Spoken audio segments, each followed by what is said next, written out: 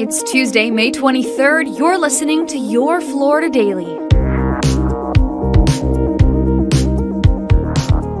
I'm Katrina Scales.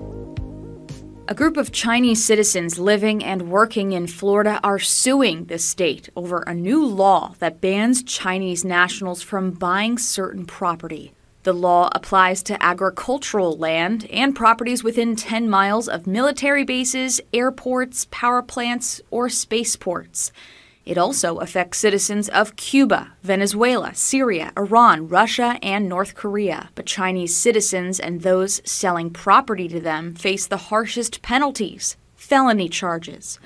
The suit says the law unfairly equates Chinese people with the actions of their government and argues there is no national security risk from Chinese citizens buying Florida property. The law is set to take effect July 1st.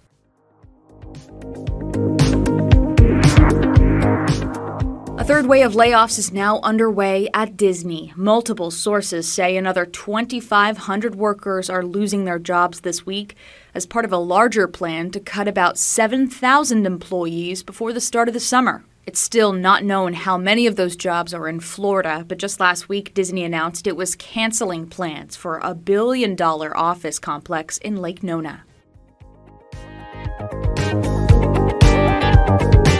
And Florida wildlife authorities say a man lost his arm after being attacked by an alligator behind a bar.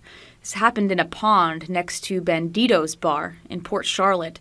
Witnesses told FWC they heard the 23-year-old man screaming early Sunday morning and dragged him onto shore. The man was flown to a Fort Myers hospital where his arm was amputated.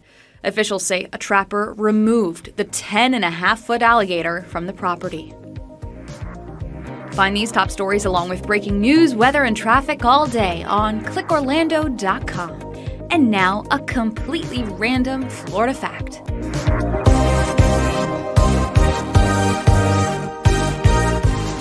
On July 3rd, 1992, a 28-mile-long rogue wave hit the Volusia County beaches. The crest was 9 feet high as it crashed onto Daytona Beach, causing sailboats to crash ashore onto cars. Dozens of people were hurt, and the leading theory behind the rogue wave is that it was caused by an underwater landslide, although others theorized it was the result of a squall line. Your Florida Daily is produced by News 6 WKMG in Orlando. I'm Katrina Scales. Subscribe for new episodes wherever you like to listen.